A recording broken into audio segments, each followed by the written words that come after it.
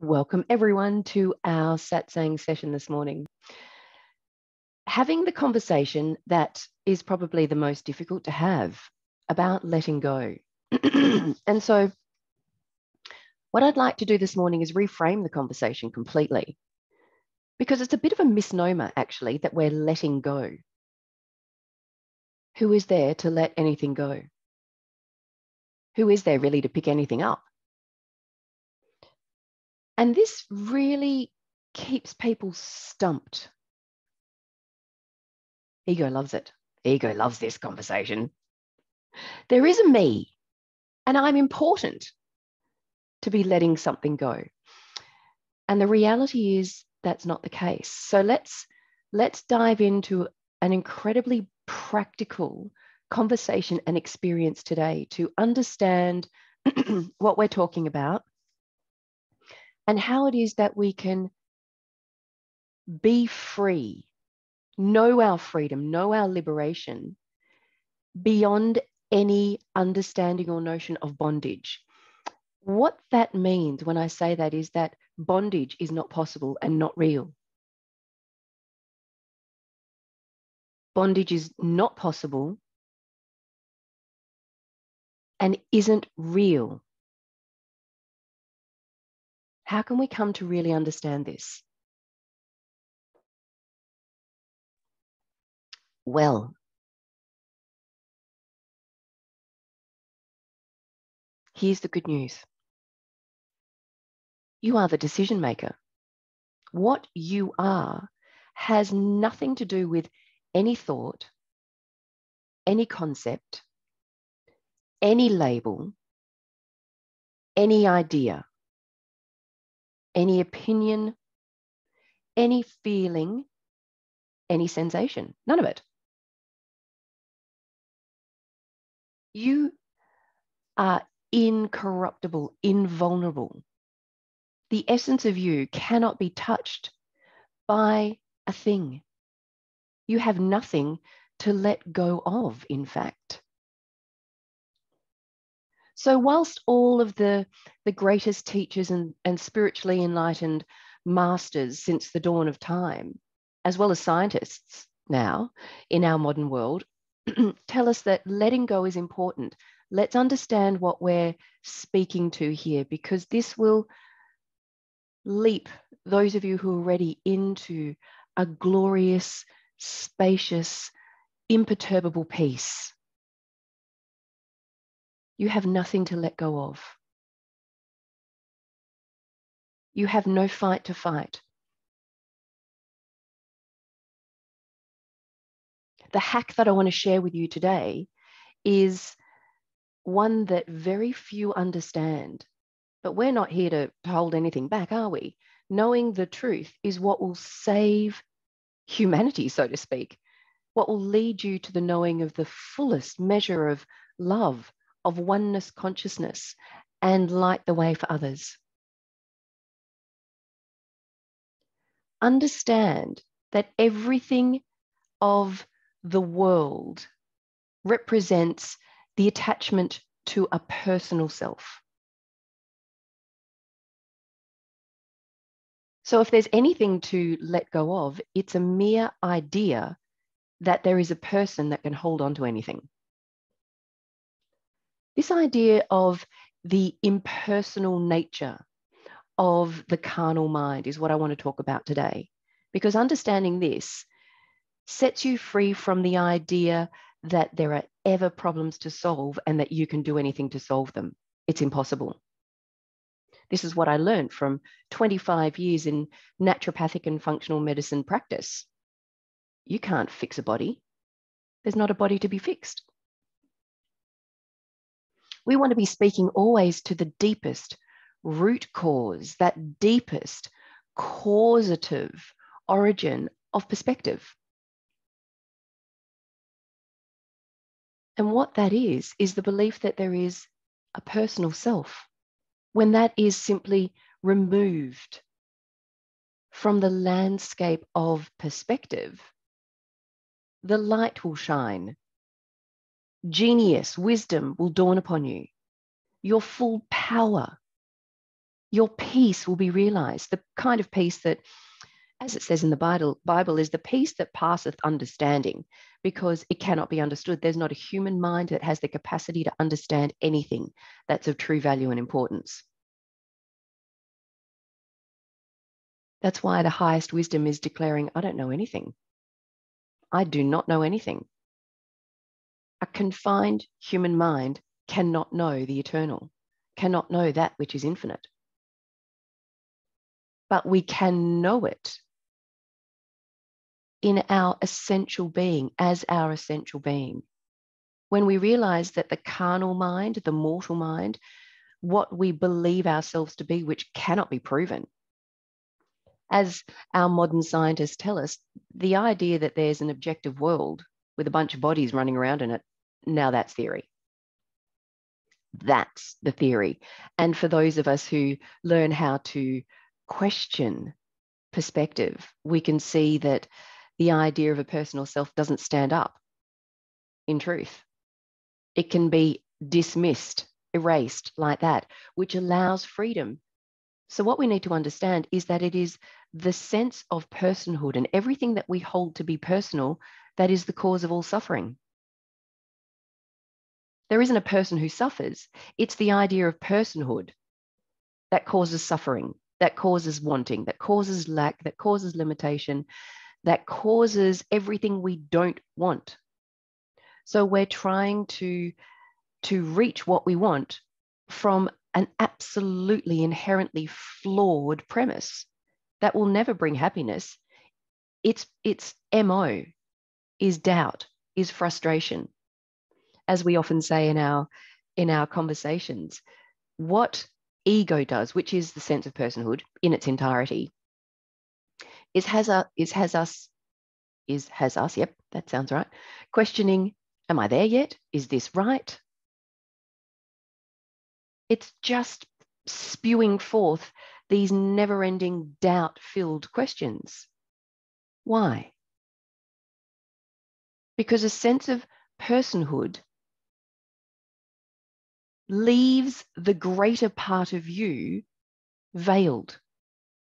And this tiny, tiny part, a smidgen, we often call it a speck of dust, a peephole through which the oneself is trying to understand. And it can't, because it's an attempt to turn something that is infinite, without limits, without beginning and end, into something that is finite. So we live a life knowing that the best of us, the most of us, the rest of us is missing. So we're on a merry-go-round search for what's missing. What's that thing that's missing? So we're here to understand today that there is one way for us to definitively be free. This conversation about letting go is the relinquishment of the idea that there is a personal self, that everything that I experience through the lens of personhood leads me in the wrong direction. And everything, in fact, about the carnal mind, mortal mind, which means the personal mind, is impersonal. So what's the hack? Recognizing this impersonal nature of everything that I perceive, knowing that it veils the truth of something greater, a discovery so vast, it is the Holy Grail. The greatest discovery that there could ever be, that which is true behind that which is false. The mortal mind is the veil to the thing that you're looking for, which is the luminous, imperturbable, invulnerable light of being. So everything of the mortal mind needs to be let go of. That's the letting go part. But this is done with effortlessness, with ease. How? Let's get right to it. How do we do this? How do we let this go with effortless ease? Well,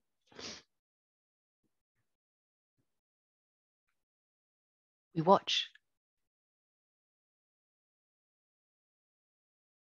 We watch the mind.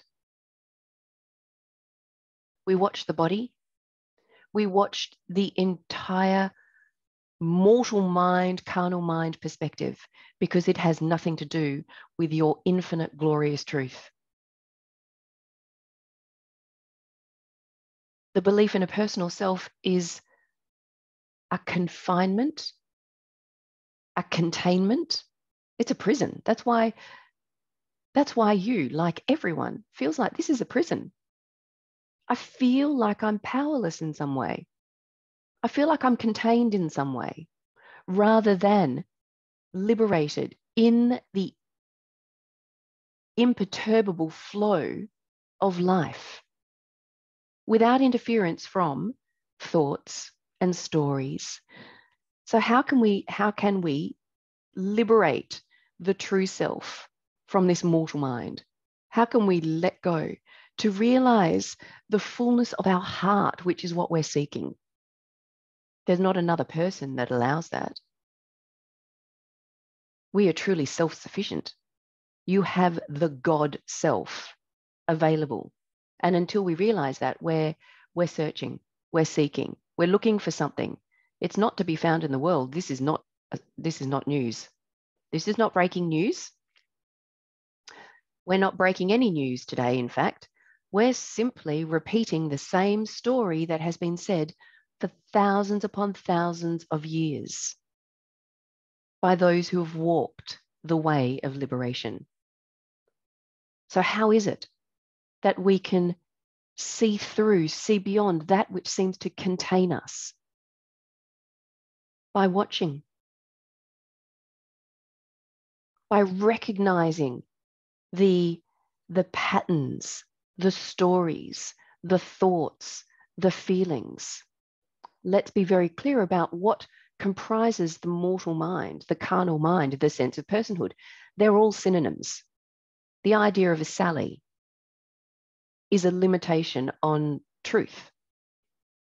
And that's what holds me back. That's what keeps me seeing by these very defined and confined parameters. But what I want is on the other side of Sally. But I can't see what's on the other side of Sally when I'm wearing Sally. So we'll open this up for Satsang Q&A shortly. Let's just understand this a little bit more deeply, because that which you're seeking is that which is looking.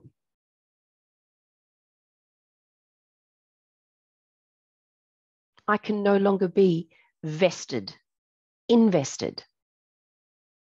what I seem to be aware of, because the thing that I'm looking for is that which is doing the looking, doing the observing. That's why I can never quite find it. It looks like, oh, that shiny thing over there, whether that's a wife, a husband, another child, a new job, fill in the blank, whether it's any of those things. You have already attained so much in your life. Was it any of those things? This is not rocket surgery. This is actually what what I've come to realize about spiritual awakening is that it's the most logical thing that there is. When you question the reality of your perspective, you've got the proof right there. There's no leap of faith required. We're not here to say believe something. That's the problem. We're not here to believe anything. We're here to withdraw belief. Withdrawing belief takes that confined, invisible prison bars of Sally, insert your name, of course, out. What's left? Wholeness and completeness. Or else I'm forever thinking that there's something missing, contained by this idea of a person, contained by the mortal mind, the carnal mind, as it's been referred to in spiritual teachings and scripture. I am stuck, right royally stuck, trying to make my way and defend an illusion, making temporal hits of happiness that come with temporal hits of stuff I don't want as well. None of that is what we're meant to experience at all in this world. We're here to be entirely liberated in the knowing of truth. The idea of a personal self is a lie. That's what is playing at the deepest core, as we've talked about, well, some of us anyway have talked about in the beliefs research that we have been undertaking. We discovered that there was this deep sense of being a fraud, being wrong in some way, being powerless, which was actually the number one belief that came back from all of that research. We're not. All of that stems from the idea that there is a me, which rests on a foundation of ideas and beliefs that have nothing to offer me that will fill me up in the way that I really want to be filled.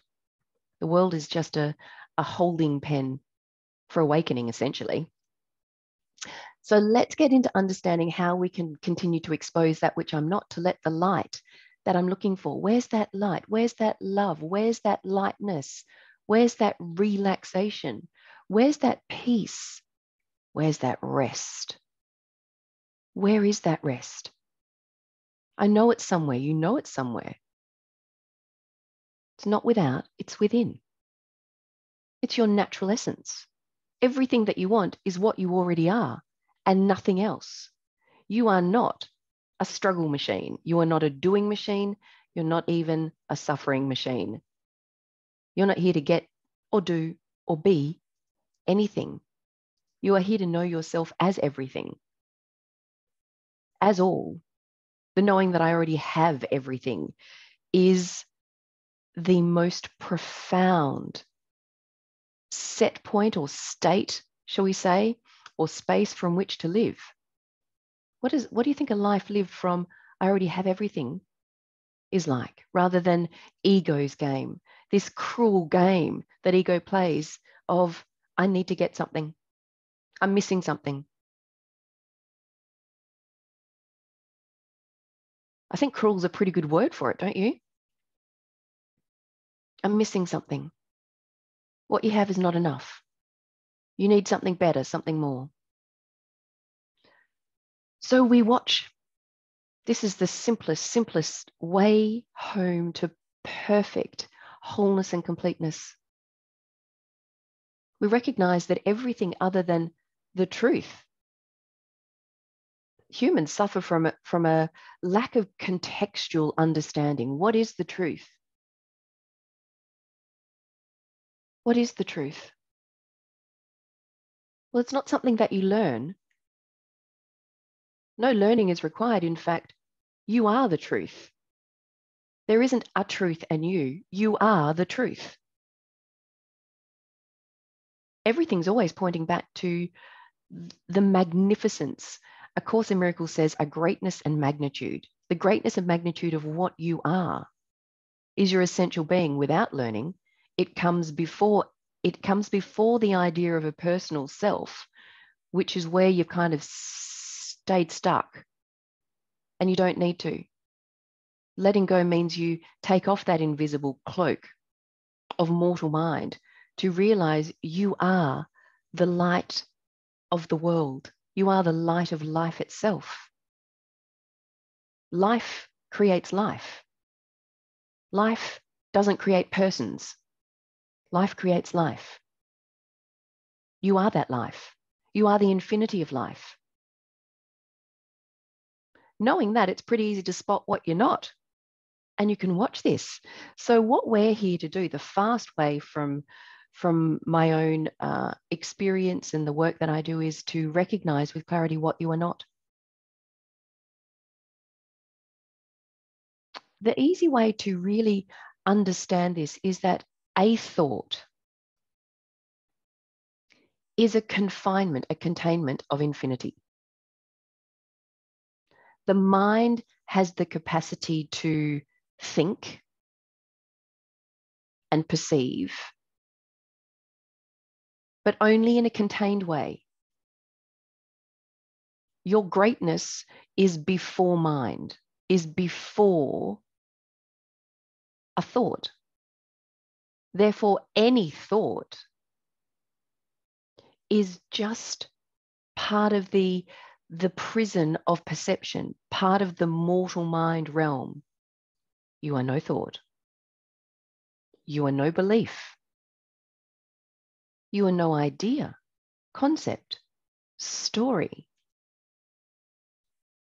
feeling, sensation.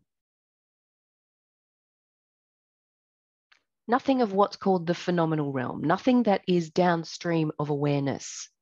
You are awareness itself. You are the infinity of omnipotent, omnipresent, and omniscient being. You already are everything. You already have everything. The way to expansively know the fulfillment of that which you already are is to put down that which veils the truth. Everything of awareness is a prison. Every thought you could ever have. So what we can do is watch.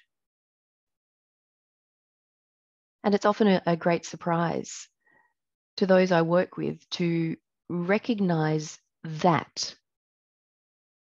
To recognize that you are the witness and you can watch what your thoughts, your mind-body complex, as we say, is doing.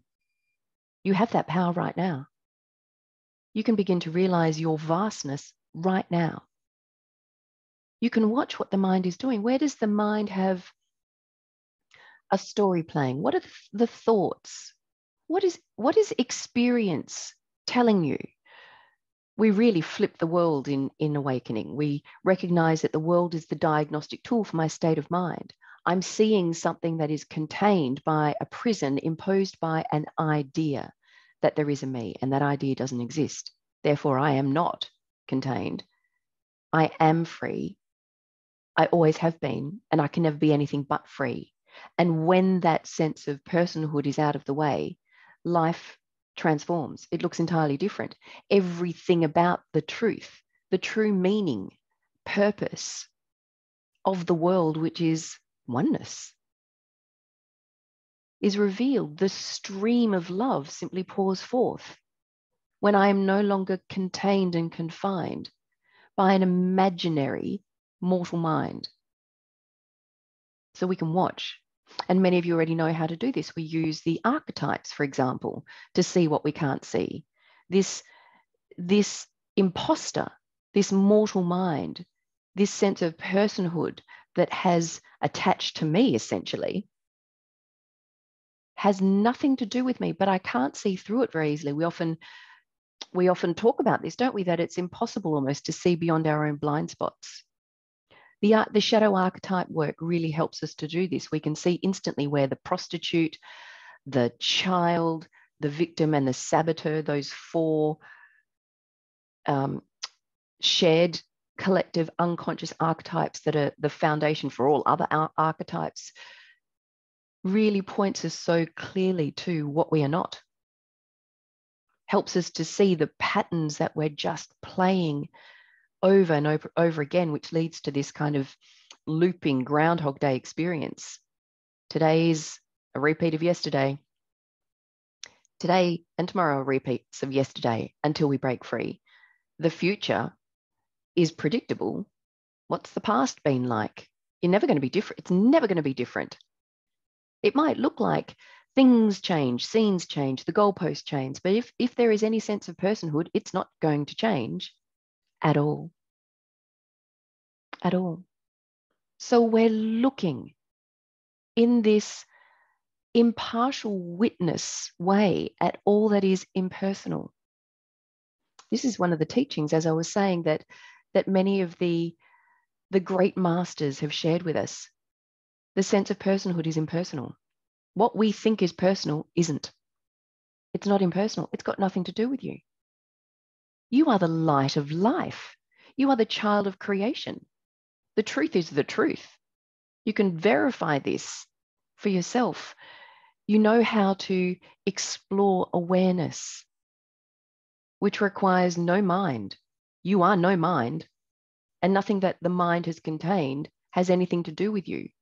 And to stay attached to that, which is this conversation of letting go, is what keeps us from the happiness that we're being pulled back to always. The peace that we're being called to remains veiled, remains hidden, whilst I think there is a me who is lacking something. So we sit and we watch as the witness, recognizing the impersonal nature of the dream of personhood. I want to share something with you this morning. This is from some of the work of David Hawkins. Just a couple of paragraphs.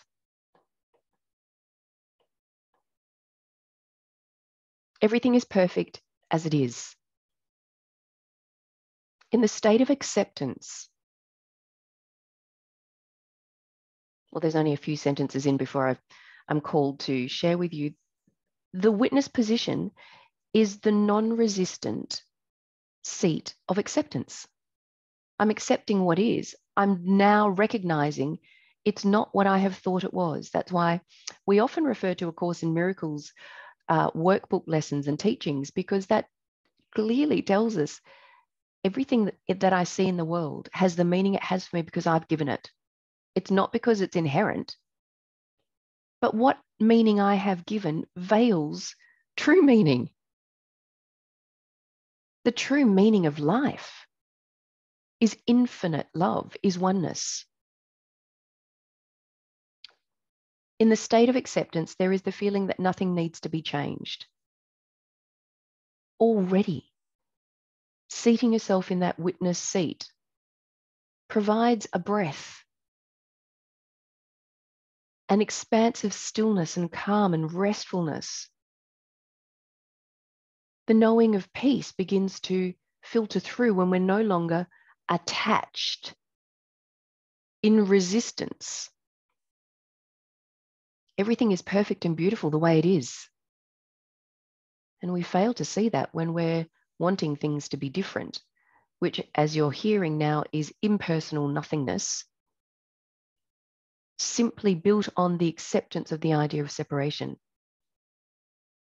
The world is to be enjoyed.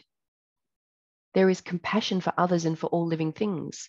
In this state, we are automatically nurturing and supportive of others without any feelings of sacrifice.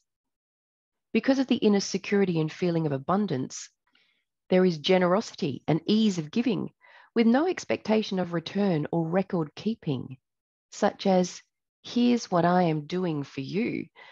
And isn't that ego's MO? And what are you going to do for me? When we're in a state of acceptance, we love our friends instead of being critical. And we're willing to love them in spite of their limitations, which we willingly overlook. The way people appear to us from this space is that everyone is actually doing the best they can with what they have at the moment. We see that all of life is evolving towards its perfection, and we are in sync with the laws of the universe and consciousness. This is where, as we often talk about, commandment number 2 is so important to understand. But commandment number 2 has been misunderstood. Yes, we treat each other with dignity and respect and kindness because we understand that the world is the illusion of the belief in personhood. What we really are is one. This is how we begin to accelerate and amplify all of those good feelings that we're chasing, thinking that they are conditional in events and circumstances being the way we want them to be. It's never worked before, has it? And that's not because you've done anything wrong, it's because it can't. We're looking for that which is looking. We're looking for peace, peace is looking. There it is. We're looking for love, love is looking. There it is. We're looking for joy, joy is looking. There it is. We really have had this backwards, upside down, inside out perspective holding us back.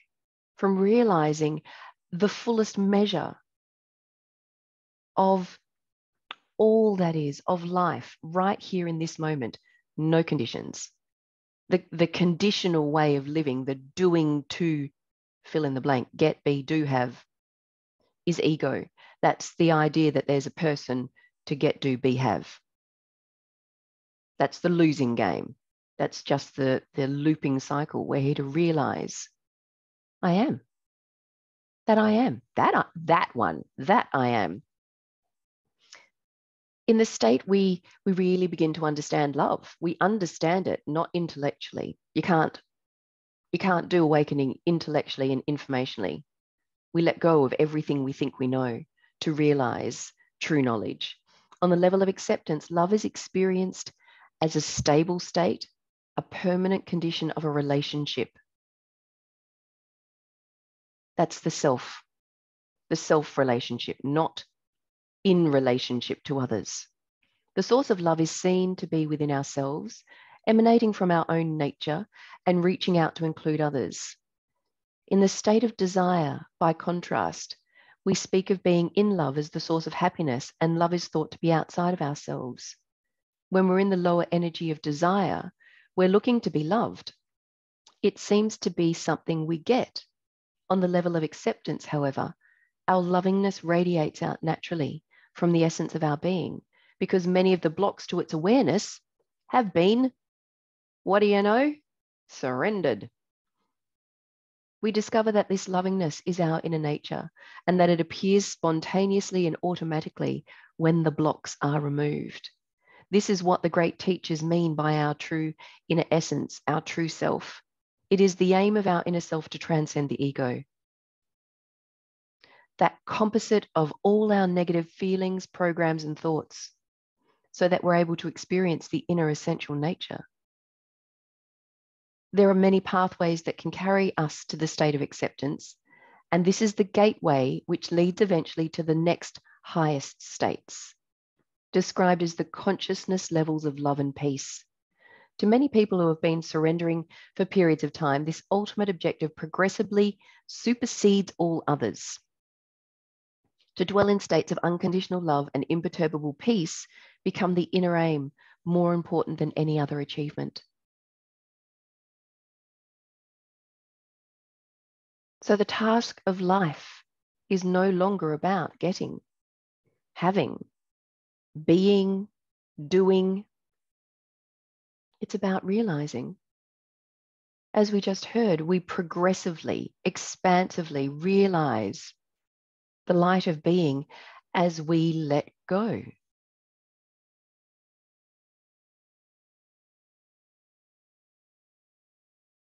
Now, I want to speak to briefly two ways of letting go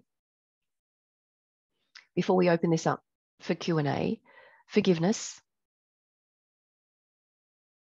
Forgiveness is so deeply entrenched in spiritual teaching. When we look at the stories, when we look at the arrogance of ego, which is the sense of personhood that has kept us from knowing ourselves, there is nothing more self-loving than self-realization. There is nothing more all-loving than self-realization, because without self-realization, there is an obstacle to love.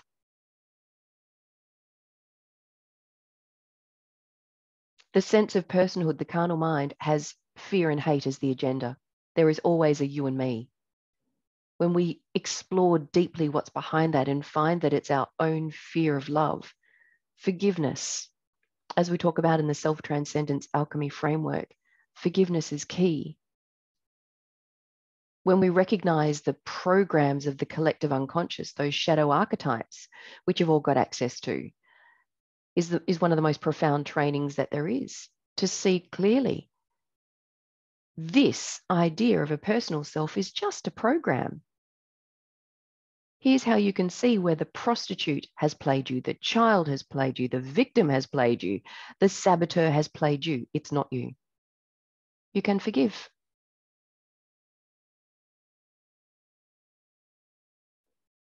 And as Buddhism tells us, when you simply watch without resistance and let all that is of the mortal mind, everything that you are aware of, feelings in particular, pass, they pass.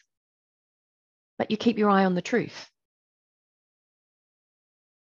We're not here to validate our perceptual package, our person as real. We're here to actually transcend that lesser realm, to realize love, peace, the fullness of being. There isn't a person who's suffering. When we recognize that what's arising for us is that one choice looping over and over again, the one choice to accept what's arising whilst recognizing the truth. Eventually, the show of the world that has had your attention no longer gets your attention. As we just heard from David Hawkins, gradually, with practice, that which is unreal is replaced by the truth of love's oneness. So letting go may not be as we've understood it, really. There is no person to let go. We're letting go of the idea of personhood. We're letting go of the idea of personhood. And we can do this because you can't fail to realize what you are when you actually look at what you really are. You will start to see that what you have believed yourself to be is truly a belief to be undone, a belief to be let go of, so that the luminous light of being can shine through where you are self-sufficient and supplied as part of the tree of life. You cannot be separate. You cannot be without. The idea that I can be without something is just an idea. The idea that I'm lacking something is just the idea of a person at the very core of the entire dream of the world. So let's wrap it up there. I've gone a bit longer than I normally like to, and we can open this up for questions and sharings, because that's how we learn together, how we rise together.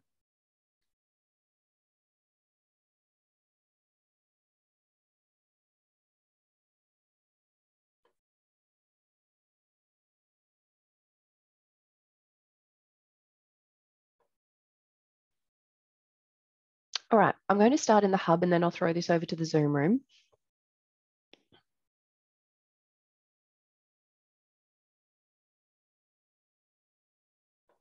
Ruth has made more of a statement question, but it's a really helpful one. So I'd like to share it.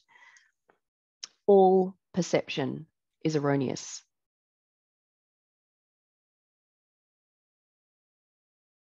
Question mark.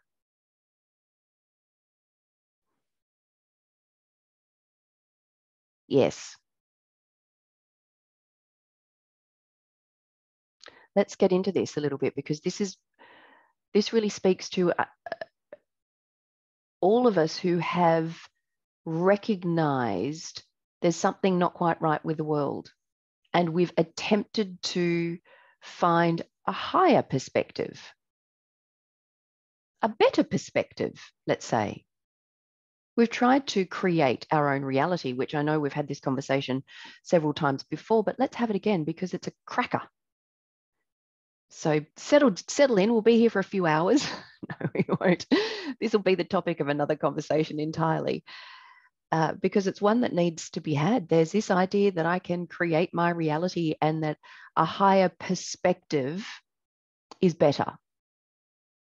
Now, I know, Ruth, that you already realize it isn't, but looking for the higher perspective in a very masterful way will eke out the mortal carnal mind even more.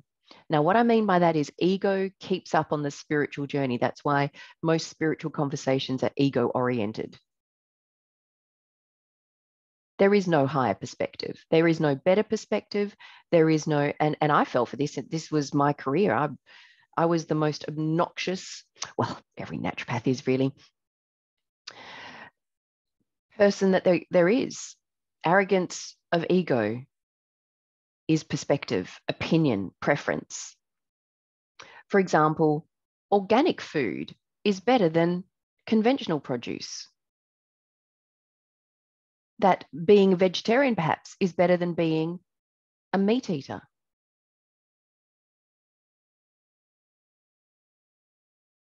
Fill in the blank. What have you thought is a better perspective at any stage? A private school is better than a public school.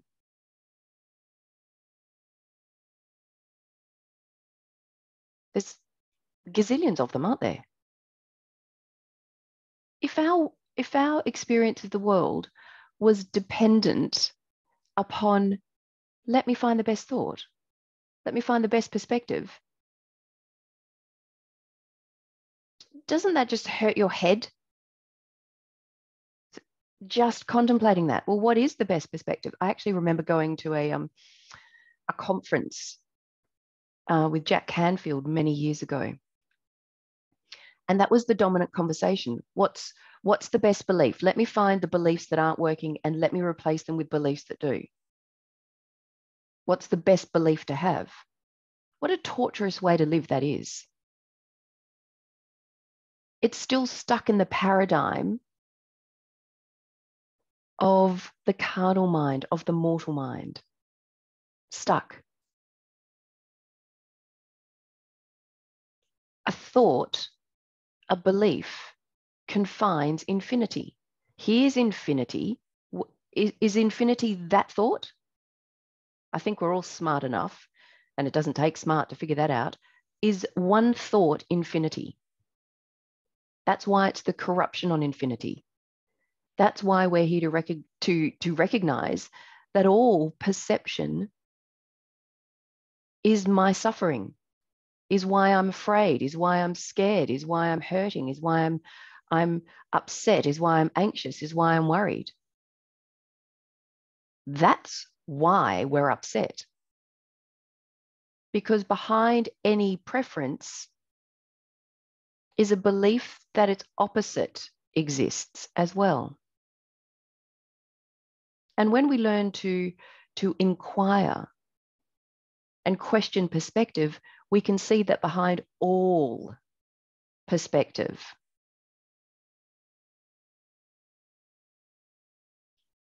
is fear.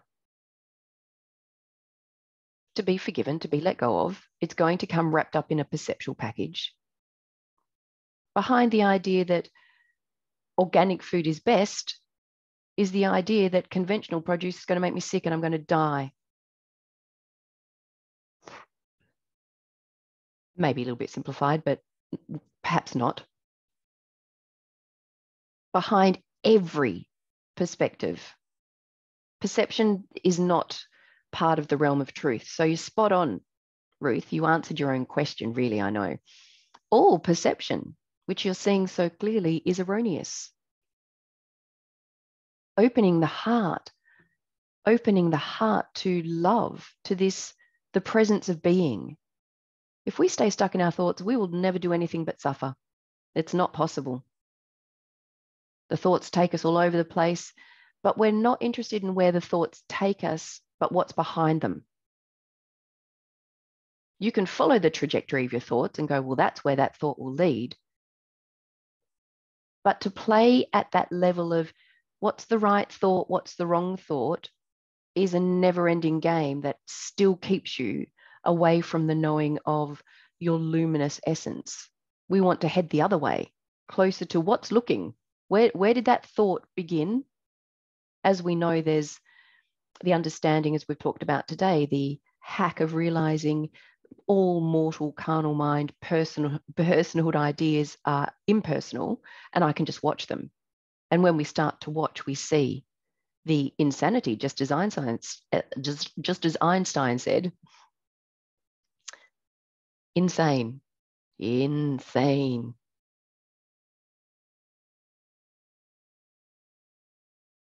But none of this is you. You are invulnerable love at the very core. So I want to speak to something important here. It's not that there's nothing without perception. Ego loves that story. Well, without me, there's nothing. Without me, you're nothing. Without the thinking mind, without ego, which lives in the thinking mind, ego is not you. You know in a more profound, more authentic, and more real way than ever before your infinite self. Without ego, you're not nothing, you're everything. Take the thoughts out, what's left?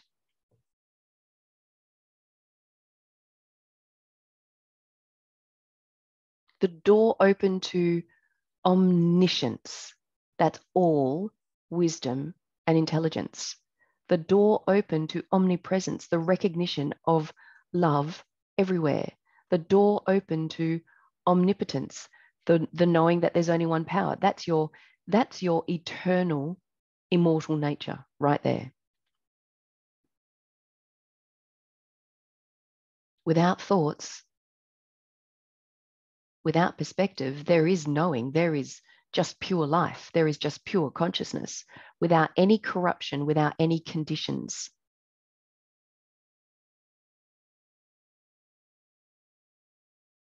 None at all.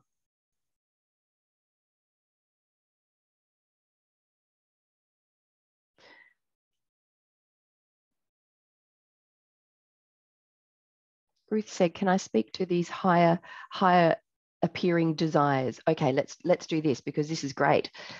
The spiritual ego will have us still desiring,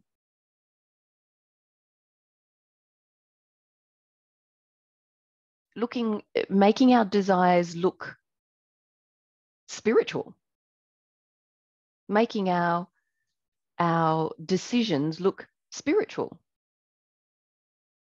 Here's something to remember for those of you that want the highest knowing of fulfillment, the highest spiritual discernment. God is. It already is. It is done.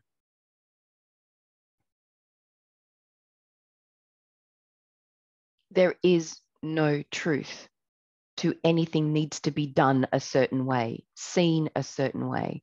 That's ego. That's the personal self. That's a paradigm. Truth is beyond all paradigms. There's not a way to think. We're here to, as those of you who are part of the Oneness Satsang community, we're here to expand in pure consciousness and awareness of being. That's where all the knowledge lies. That's where all the secrets lie. That's where the holy grail, the prize that we're all seeking lies. And it already is. There's nothing to do in order for life to be any more than it already is. It's just that we don't have a clue about the truth because we've been contained by an I know mind that thinks it knows.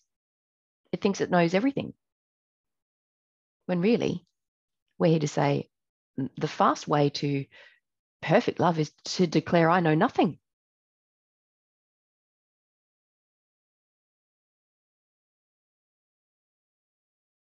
I know nothing. I can't know anything. For me to say I know something, it's like saying I'm as good as God. That's where this idea of creating your own reality, I think we might make that our next conversation actually, comes from. Okie dokie, over to the Zoom room. What questions have we got?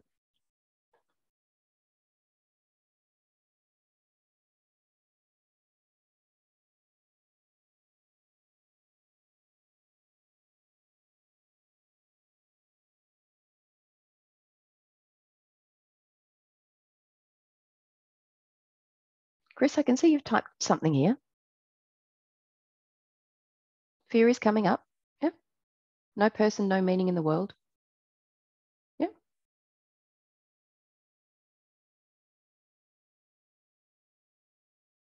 Well, I think we've spoken to this, so I'll just repeat what we've said. What's fear?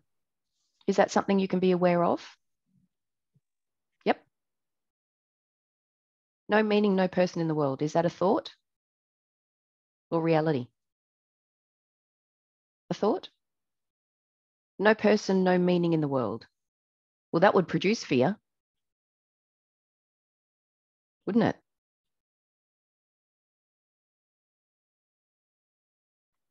Yeah. That's a nice, easy equation. I can still keep up with that one. Although I'm getting very concerned about grade 8 maths. This one I can do. No person, no meaning in the world. Yeah, there's a story right there.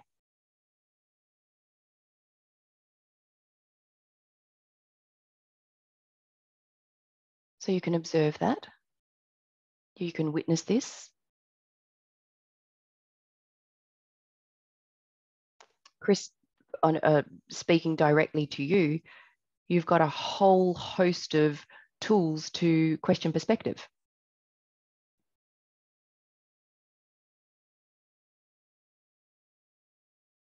What we simply do is recognize there is no story. There are no thoughts. In fact, some of you are at the point where you recognize there's no thought that's different. There's no feeling that's different. We spend a life trying to run away from fear and feel, well, some people call it great, but really it's just not fear.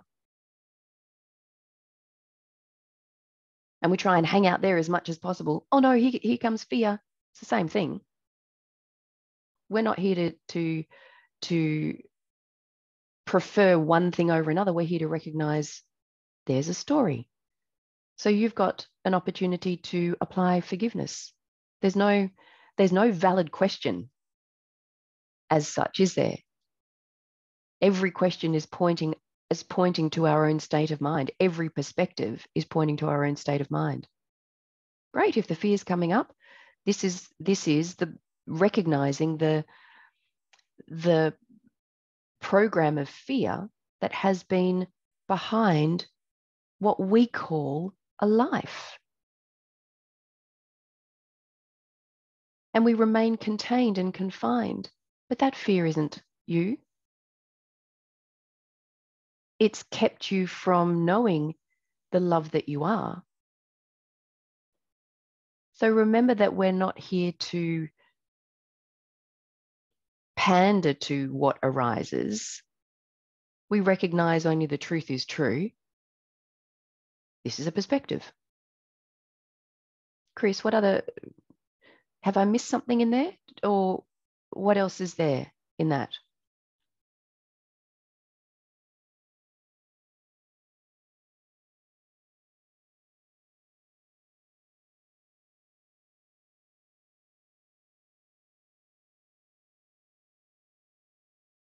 Okay. So what we're here to recognize is what arises, we're either resisting or we're accepting. There it is. This is for me to forgive and let go, or I'm holding on. There's fear coming up. There it is. I'm holding on. There it is. It's got something to do with me. We've just established it's all impersonal. It's all impersonal. I can watch, and what we're going to see are all of the stories that come attached with emotions. The stories come attached with emotions. We feel something and go, oh, that's me. That's me feeling it. No, it's not. You're welcome, Chris.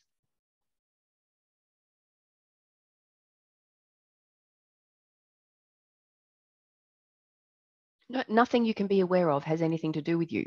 It tells you that there is an erroneous belief, an idea, a mere assumption, not real.